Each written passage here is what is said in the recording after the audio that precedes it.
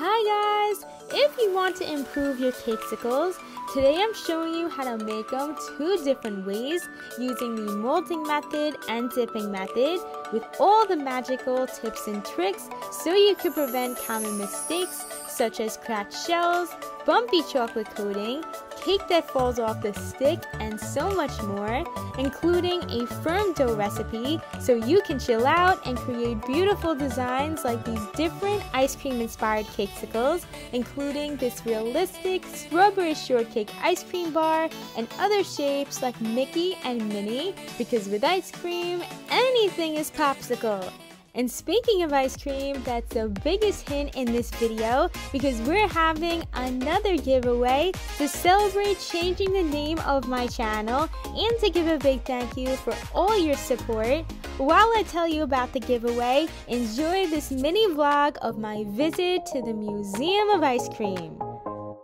There are going to be two winners, each receiving their very own pair of these ice cream heels that so many of you guys ask where I get them. They are actually custom made by my mom. So for your chance to win your very own pair, enter by subscribing to my channel here on YouTube and follow me on my Instagram. Then to confirm your entry, leave a comment below with your shoe size and Instagram name. I will be announcing the scoop on Instagram Friday, June 3rd, which means you have 2 weeks to enter and you can rock a sweet and stylish pair of shoes. Thank you to the Sugar Magic family with extra sprinkles and a cherry on top. Whether you choose to dip or mold your Cakesicles, a firm dough recipe is the foundation for a smoothly dipped surface without falling off the stick, and also packs the cake into a compact layer. Oftentimes you may see different hacks, for example on TikTok, using all these pre-made snack cakes. Although they may be a shortcut, from my experience, this whole Entenmann's pound cake only made about 3 large Cakesicles, which isn't much at all, and it's more expensive, so why not just bake the cake instead? And I found the result with the Pillsbury brand or the most moist.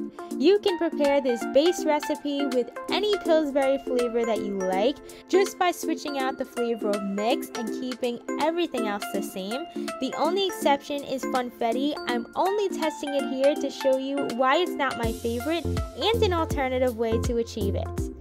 Here I'm adding 1 box of mix to my mixing bowl, as well as 3/4 cup of water, 1/2 cup of milk, and the golden ingredient is 4 tablespoons of melted butter to create a firm and smooth texture, allowing the dough to come together just like magic, instead of preparing with oil like on the box instructions, which can cause leaking, separating, or a more crumbly texture overall. So remember here that butter is better. Last, I'm pouring in our 2 eggs, then give the batter a mix until well combined. And back to why I don't recommend funfetti for this. The first tip is that you should use a plain yellow cake mix instead. You'll see the difference once we bake it and form the dough. When mixing, I beat everything together just until all the powder disappears and take over by hand mixing with a rubber spatula to help prevent overmixing. Next, you want to pour your batter into an 8 by 12 inch pan that has been greased, floured, and lined with parchment paper so there is absolutely no sticking. Here on my channel in my cake pop tutorial, I also stress to you guys how very important it is not to over bake or brown your cake and to completely avoid those baking instructions on the back of the box. They are way overestimated, resulting in an over browned cake. Instead, drop the temperature to 325 and bake for 20 to 25 minutes or until a toothpick comes out clean. Some of you guys have asked me what to do if your cake doesn't seem ready by that time. Since everyone's oven is different, you'll want to keep checking until it has passed the toothpick test. That is your #1 indicator. The key is not to overbake, but the toothpick must be clean. As you can see, even with baking the funfetti correctly, it has browned more than it should have, and that's because the cake base is a white cake, which is more likely to dry out and brown quicker. When it is time to remove the cake from the oven, it is key to immediately begin the process of sweating your cake to lock in all the maximum moisture. To do that, cover the top and sides with aluminum foil while it is still in the pan and hot out of the oven, and we're letting this sweat for 30 minutes. You should see all the condensation on the foil once it is removed to know that you did this correctly. After the 30 minutes have passed and the cake is cool enough to safely remove from the pan, it is essential to continue part 2 of the sweating process by placing plastic wrap on top and flipping it over onto a board. It should slide right out from properly greasing your pan. Then wrap the top and edges with some plastic wrap and seal everything up in 2 large Ziploc bags. Shimmy both ends inside the bags and allow the cake to continue to sweat overnight. This is another common question I receive. If you've ever heard of that saying, things are better with time, that applies to this too. The longer you wait, the smoother and firmer the dough will be, so you definitely want to be patient and leave enough time to complete this step. It is now the next day. What happens next during our funfetti experiment is going to be a bit shocking. I also prepped a plain yellow cake the same exact way to compare. When unwrapping the plastic, you're going to notice the cake is sticky yet very easy to slice into, which is from all that sweating. And I'm slicing the cake so that it's able to fit inside my mixer. The funfetti looks so pretty and colorful right now, but in just a minute, it's not going to look that way anymore. Throw all that sticky cake into a stand mixer with the paddle attachment. It will do all the work for you. And watch what happens to all the colors. It's similar to mixing a whole rainbow of paint colors together. It turns gray, right? This dough also turns gray. It's based on your preference, but it doesn't look too pretty or appetizing when you bite into your Cakesicle and see gray inside. So for all the funfetti fans, let's try this another way with the yellow cake. The stand mixer is my favorite go-to method because it is more powerful and kneads the dough more effectively. I find it doesn't come together nearly as well in a food processor, and the hand mixer takes a lot more time and work, so the stand mixer is the way to go. First, start mixing on medium speed with the paddle attachment. As the crumbs break down, they may stick to the sides of your mixing bowl, so I stop the mixer in between and scrape down the sides with a rubber spatula to ensure everything gets worked into that dough. After scraping your bowl, you can increase the speed a bit. The goal is to keep mixing until all those small crumbs form into larger pieces that eventually pull away from the sides of the bowl. The mixer will thud up and down as the dough comes together. The goal is to get out of that stage where you see all those small crumbs, otherwise it will remain a cracky dough, which won't pack together nicely for the Cakesicles. This is exactly how it should look when ready for the next step. It's smooth and firm like this when pressed together without having to add any frosting. Here I'm showing you how to achieve a more colorful and vibrant funfetti. Grab your favorite sprinkles. These are Sweet Tooth Fairy Rainbow Jimmies and drop a few spoonfuls in there.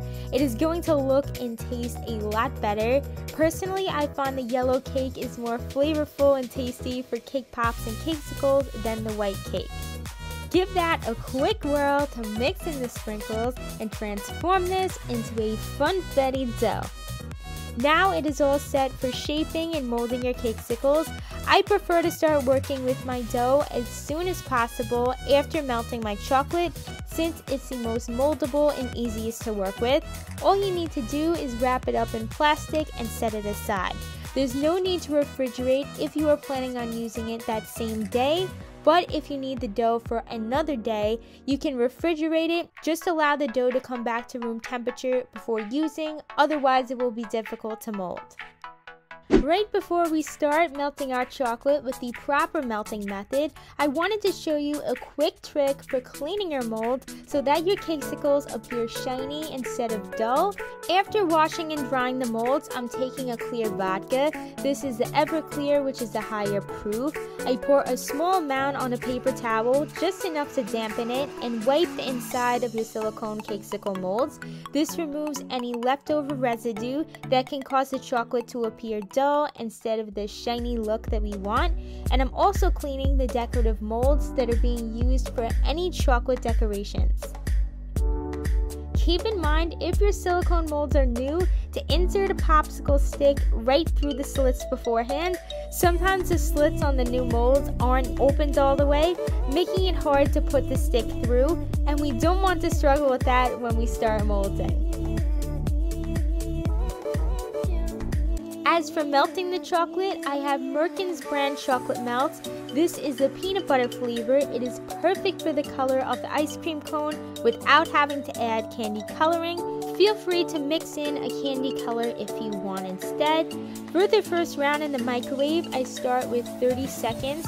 For some reason, the peanut butter melts easier, but I'm showing the same process that applies to any color.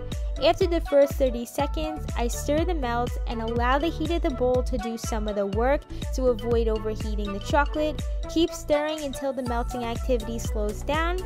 Then you're going to continue in 10-second intervals until the chocolate is completely melted.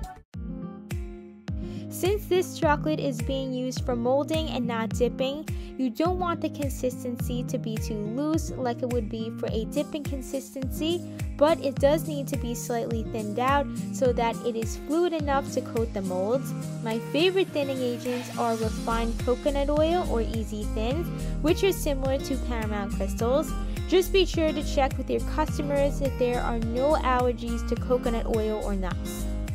I'm mixing a spoonful of the coconut oil in with the chocolate until all the clumps dissolve. If it needs more melting, check up on the temperature first. Merkin's brand should be no higher than 90 degrees, otherwise white spots can form on the chocolate after it sets. Feel free to zap in the microwave for another 5 seconds if you still see clumps. For the purple popsicles, I mixed a combination of Chef Master candy coloring in violet and pink, 1 drop each, until I reach my desired shade. I mentioned earlier that I used peanut butter for the cone. Another alternative is Color Mill in the shade Caramel if you prefer to color your own. Let's get molding. For the technique, I drop a couple spoonfuls into a cavity and pick up the molds to rotate and thoroughly coat all the edges. I work in one continuous direction instead of going back and forth to keep the coating smooth. The only part you're not going to coat with chocolate is the portion in the front where the slot is. I keep that open for now and fill it in later on to prevent cracks around the stick area. I go around 3 to 4 times to create a thick enough shell, and I forgot to mention that for molding, the chocolate is at 90 degrees. Keeping that slot open will make it a lot easier to insert the stick without cracking the chocolate. Tap your mold on the counter to settle out any excess. If there's a lot of extra in there, you can dump it out, but I feel I didn't need to. The importance of keeping the chocolate at the right consistency so it has that balance of being fluid enough to flow, yet still thick enough to make an opaque shell, allows you to apply that first layer without a brush. If you're having a hard time tilting the mold to coat the edges, no worries, we are going to reinforce that. Here I'm showing you exactly what you don't want to do. This chocolate is thinned out way too much, making the coat super sheer. I'm coating my popsicle molds the same exact way. Since there is candy coloring in this chocolate, it's slightly on the thinner side from the oil, so it is best to use less thinning agent than usual. Once you are finished with the first layer, go ahead and insert your popsicle sticks, but don't push them in all the way yet, just enough to hold them in as a placeholder. These gold glitter popsicle sticks are my absolute favorite to dress up any theme. I will be sure to link the sticks, mold, and all the supplies in the description box below. It is time to pop the mold in the fridge for 10 to 15 minutes. Then the next step is to reinforce any spots that are more thin. The gravity pulls the chocolate towards the bottom and away from the sides, so make sure to thoroughly coat the edges. I brush a nice coat without piling it on because the cake needs a neat surface to fit inside without being too thick or bumpy. When approaching the area where we left the opening for the slot, apply the chocolate to the sides and work around the stick, but avoid putting any chocolate directly on the stick. Once the reinforcement layer is complete, chill for another 10 minutes in the fridge right before adding your cake. It should look something like this when it's done. It has been 10 minutes in the fridge and the fun part is filling with the funfetti cake. Grab a chunk of dough and shape into somewhat of a log so that it is easier to spread out, remembering that the cake dough should be at room temperature, and push the stick in when the cake is spread into an even layer. One of my other tips is to make another slot in the front by adding more cake and pushing with your fingers to create a cutout portion there without any dough. To give you an idea of how much to fill, you don't want cake to overflow the top. For example, the mint chocolate chip made with the molding method is more contoured, while the pink Cakesicle made with the dipping method has a wider shape. This is because you need less cake for the molding method to leave enough room for the chocolate layers in the mold. So if you want a lot more cake, the dipping method is more for you. You will really enjoy working with this dough. It's firm, so even when you push the sticks in, the dough layer doesn't break apart, while also being easy to flatten and spread.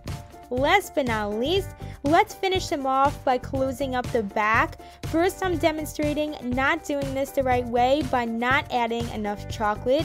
Although there is coverage, I left it too shallow. You'll see that especially around the outline that I'm not filling it to the top and leaving too much space. So when you scrape it off, there's not enough to scrape so it sinks in. And here I'm scraping too hard, leaving marks on the surface.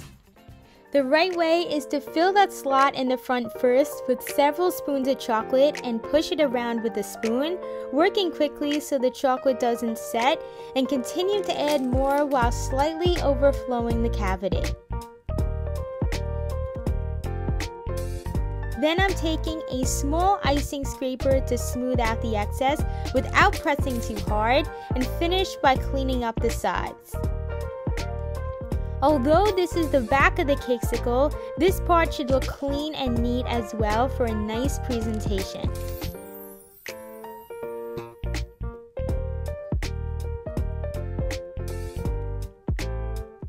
One last time, this goes in the fridge for 20 minutes to completely set all the layers, and I definitely suggest wearing gloves when handling the Cakesicles so no fingerprints get on the surface of the chocolate. Gently peel from top to bottom and push the stick through the slots. These Cakesicles with the molding method are shiny, gorgeous, sleek, and crack-free. Now that you're familiar with the molding method, another way to make fabulous Cakesicles is with the dipping method, especially for unique molds like this Mickey, which technically wasn't even a Cakesicle mold, just a random popsicle mold from Amazon. Aside from molds, you'll need a small amount of melted chocolate, some popsicle sticks, and the room temperature Cakesicle dough. You can start by grabbing a larger chunk of dough and filling the cavity halfway. The most important tip is to pack the dough tightly so that it is smooth and compact. Otherwise, your dough will have cracks or the Cakesicle could fall apart, which won't be good for the dipping method. Then I'm pushing the stick in through the slot and applying some melted chocolate directly on top of the stick.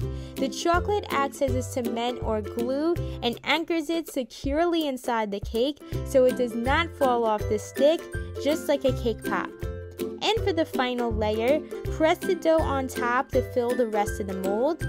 As you push down, some of the melted chocolate will move around, which is completely fine.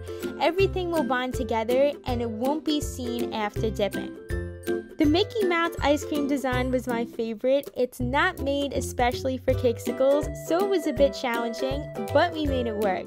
Place a large ball of dough on Mickey's face and press down to spread to the ears and create an even layer. It is especially important to tightly pack the dough in this mold with the Mickey shape. This popsicle mold wasn't designed to hold the popsicle stick up straight, so I balanced Mickey by lining him up with another Cakesicle mold to rest the stick straight across, and added the melted chocolate on the stick just as we did before and filled to the top. The ears are the hardest part to get into, so I give the cake a nudge with my knuckles. This part is optional. I like to smooth out any imperfections by putting plastic wrap over the cake and pressing over it in circular motions. We're ironing out his wrinkles. To completely set the dough, freeze the regular Cakesicles for 30 minutes and the Mickey ones for 1 hour. This ensures the dough retains its shape after removing from the mold. The Mickey Cakesicles are more delicate, so it is best to peel them away a little at a time. Let the Cakesicles come back to room temperature before dipping. Do not dip a cold Cakesicle or the chocolate will crack.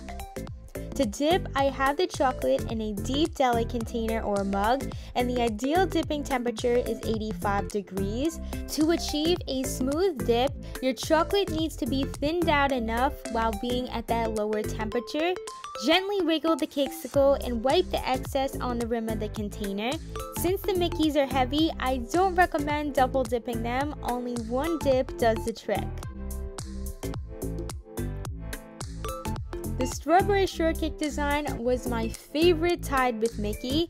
Before dipping, I cut the corner with the scalped cookie cutter to look like someone took a bite out of it.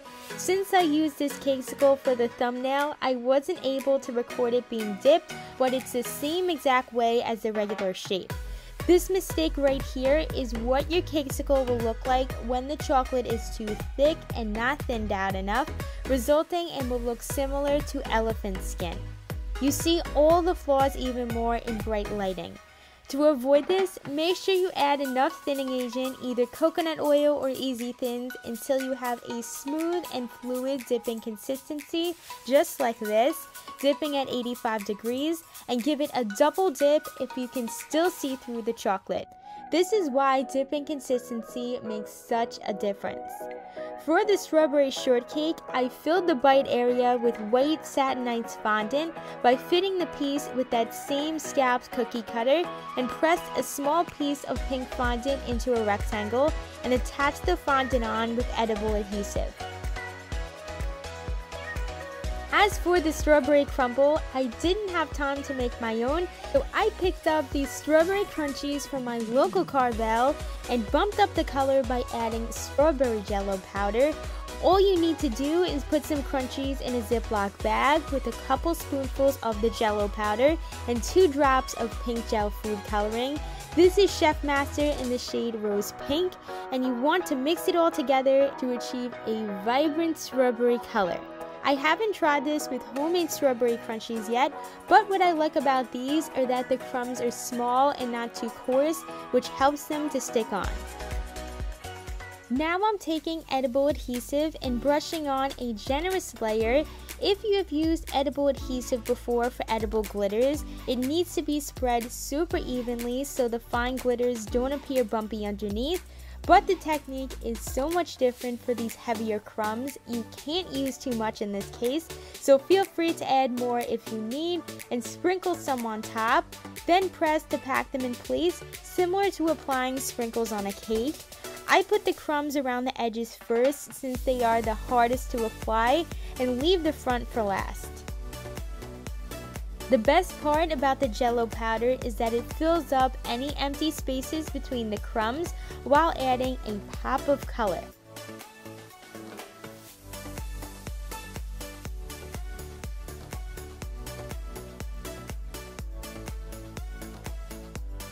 Last, brush the edible adhesive on top and in between the scalped edges so the crumbs stick everywhere, and sprinkle on your crumbs.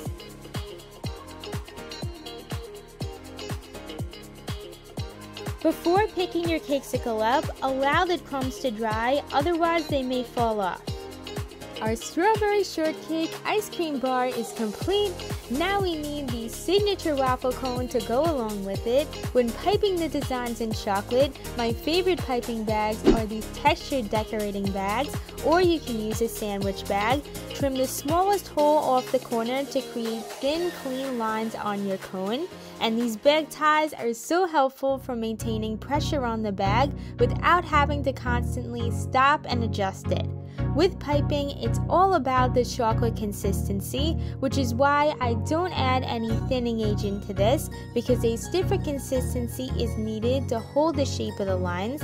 I pipe several diagonal lines and stop about 3/4 of the way up, then cross the other set of diagonal lines to make the crisscross pattern on the cone.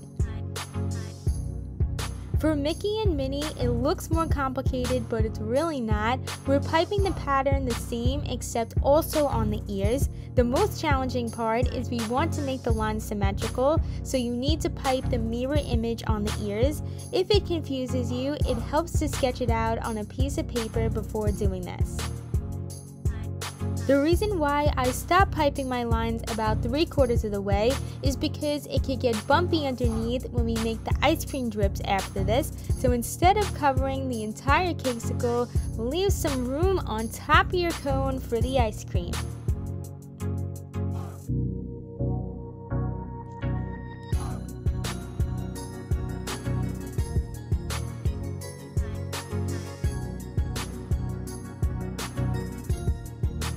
The fastest and easiest way to make your drips is with a lightweight squeeze bottle like this one. This is where your thinning agent is going to come in handy for the drip consistency. You can practice on a plate to get more comfortable. On the hot pink cone, I mixed some strawberries and cream Sweet Tooth Fairy with pink Chef Master candy coloring. I alternate the lanes of the drips, then come around to outline the top and quickly fill in the center before it dries, and immediately after add your favorite sprinkles. The key tip with the drips is to use a nice amount of pressure so the chocolate appears puffy. If your pressure is too light, the ice cream will be too flat and the lines from under the cone will be seen through the chocolate, especially if you're using a lighter color. The last cone is mint chocolate chip. For the color, I combined Sweet Tooth Fairy Melt and light green with green Chef Master, and of course, have some mini chocolate chips on the side to top it off. The cherry on top is such a cute finishing touch. All I did was roll a small ball of red fondant and attached it right on top of the Cakesicle with red chocolate. Hold in place for a few seconds to secure and allow it to set before adding the stem.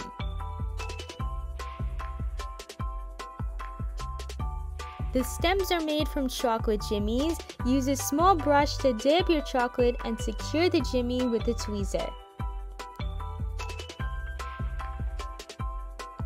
We don't have Mickey without Minnie, so I created a bow with this mold by pressing with red fondant and topped the bow with some red luster dust, then stuck the bow on with red melted chocolate. To complete the assortment of ice cream on the menu in the ice cream truck, I also had to include an orange creamsicle design. First, I marbled my white chocolate with orange Chef Master by squirting from the bottle and swirling with a skewer. Then dip your Cakesicle straight in, gently shaking off the excess. I also molded mini orange popsicle decorations with the chocolate in a piping bag. I fill the mold only about halfway since this is a deeper mold. After filling, I shake it out to settle the chocolate and refrigerate them for about 15 minutes before removing. After those 15 minutes, peel them away from the mold. These decorative molds tend to be delicate, especially that these have the thin sticks. Just make sure to be careful when handling that. Go ahead and stick them on top of the Cakesicle with melted chocolate. I arranged 2 popsicles on an angle to fit them nicely on there. And to finish the look with a touch of sparkle, I spray some edible gold glitter spray and mix edible paint with gold luster dust and very small amounts of Everclear vodka. Mix that together and see if it needs more liquid. Add a drop more if the painting consistency is too clumpy. I painted the sticks on the popsicle to give them a gold metallic finish. The other decorative mold was this acrylic ice cream cone mold that is more detailed and has 2 colors. For any detailed mold like this, I outline the border with a toothpick to drag the chocolate, and once the outline is in place, I fill the larger area of the cone with a brush. The toothpick trick prevents you from overlapping color in another part of the mold. Allow the chocolate to slightly set and cover the entire back with the color that you want to use. Feel free to fill with a piping bag for this part. Let the ice cream cones set for 15 minutes and you have the perfect decorations for your Cakesicles. If there's any chocolate showing on the edge, shave it down with a toothpick to clean it up. Before sticking them on, I'm brushing on this blush pastel pink luster dust from Rokum brand. The pastel pink and purple luster dust from this brand are favorites in my collection. Brush a layer of chocolate behind the cone and place on front of the Cakesicle. You can choose to leave the ice cream plain, but I had to add a little something. This is mint chocolate chip after all. I placed chocolate sprinkles on with a dot of edible adhesive. Let's finish up our simple but classic popsicle with the pastel bright magenta luster dust. A little goes a long way and looks absolutely glamorous for ice cream. I hope you guys enjoyed this ice cream themed Cakesicle tutorial, whether you are a beginner or experienced with making them. It's always fun to learn something new. Give this video a thumbs up if you did, and don't forget to enter the sweet and stylish ice cream heels giveaway. It's Christina here. Thank you so much for watching, and I'll see you in the next video.